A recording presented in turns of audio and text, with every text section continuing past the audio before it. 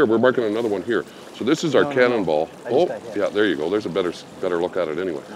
That's our cannonball down there we're marking. That's a fish. That's probably a smaller fish. But we marked a couple of really good ones as we went through there, and that's when Leo got that fish. So no, mark a few more.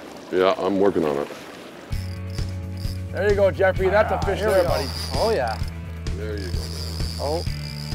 So if you're fishing with buddies that are lazy and don't want to get off, what you gotta do is keep your rod tip forward, and as you can see, we're actually quite comfortable. Oh, he's on there. He's there. Oh, look at him. He's on there. Look at this. Let's help him, guys. No, all of a sudden, everybody jumps up You just now. want to keep pressure like that. Now we're You're good to go. You can do this alone, you know.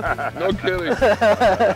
Oh, good one. All of a sudden, he's got our attention. Yeah, everybody jumps up. I lost the fish. Nobody cared. Okay, why is that fish jumping behind the boat?